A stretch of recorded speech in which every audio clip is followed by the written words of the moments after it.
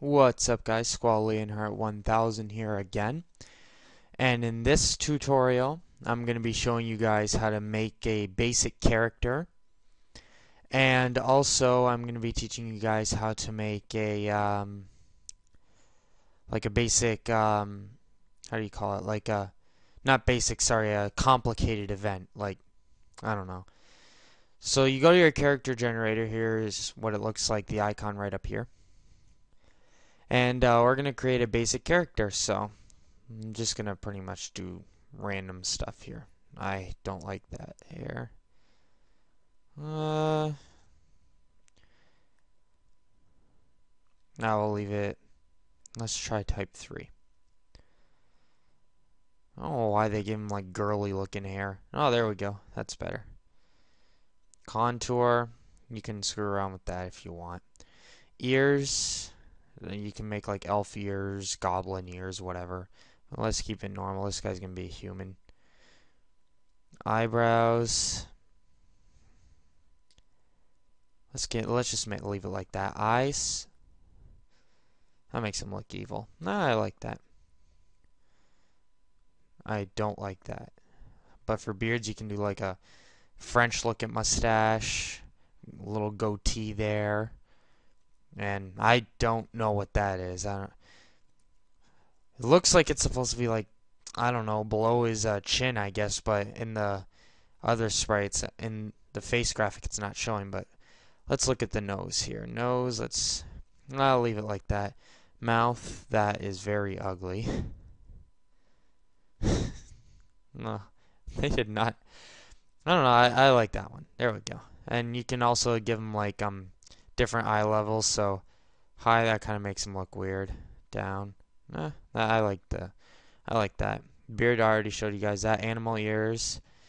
No matter what, it's gonna look the same in your face graphic, but in here it's gonna look different. I'm gonna leave that out for now. And tail, let's give him type 1 tail here. Wings, you can give him some wings too, like bat wings, demon wings, butterfly wings, looks like. We'll make him wingless. Mantle, generate some random, that's like a cape kind of thing. Clothes, I like this. It kind of makes him look evil. Yeah.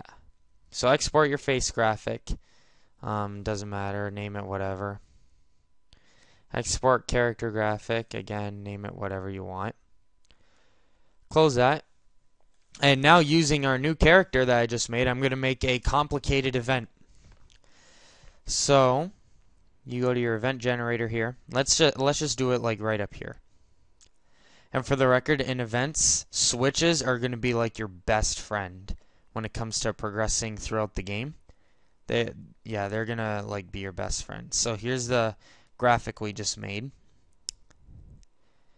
And let's give him like a step animation and be like, let's use his face graphic here.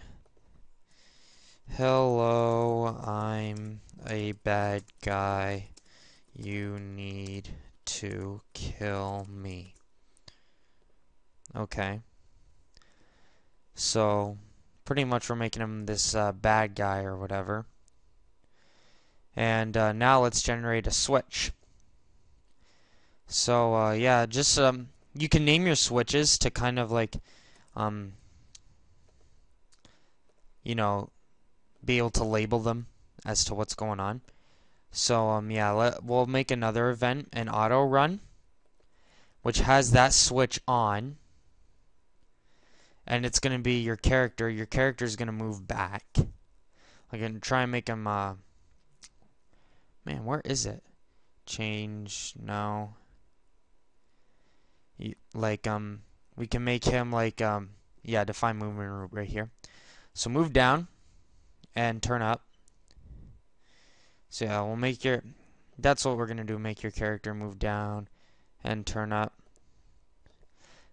This might not work. I'm not really, who knows. Let's generate another random switch here. Turn that on.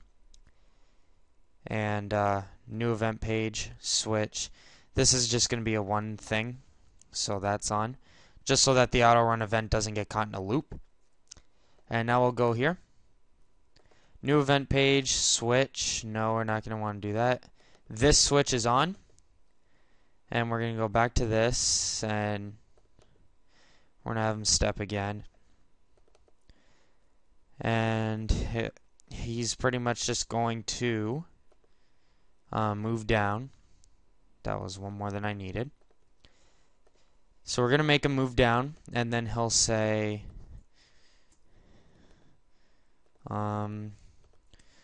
are you scared of me? Something basic. And then we'll generate a battle right here. Battle processing. That's just slime right up here. So we'll just leave it as slime for now. And let's go to, so after you kill him, let's make a new switch here. Again, you can name it whatever you want, as long as you can just as long as you know what it's like. Actually, before this, after the battle, we're gonna say you killed me, that hurt. I don't know, something basic like that. And then new event page, switch.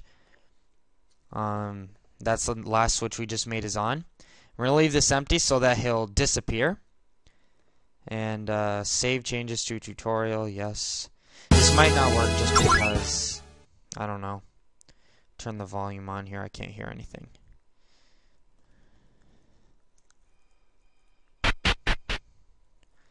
Let's just see if this worked. Hello, I'm a bad guy, you need to kill me. Oh crap. I know I did wrong there. Actually, I'm actually surprised that second part worked. This has to be auto run.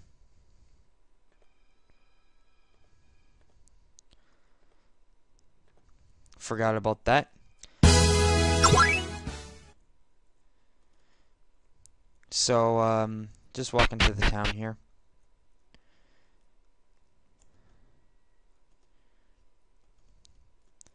Man, why isn't it working? That's weird. But, hello, I'm a bad guy, you need to kill me. So, it's an auto run event, and it's gonna happen. Maybe I shouldn't make a move down. I'll cut this out and just say, "Are you scared of me?" Maybe it's the moving down that, because whenever you do like movement, sometimes things can happen where it just glitches up for no reason. It's just strange like that. So yeah. See.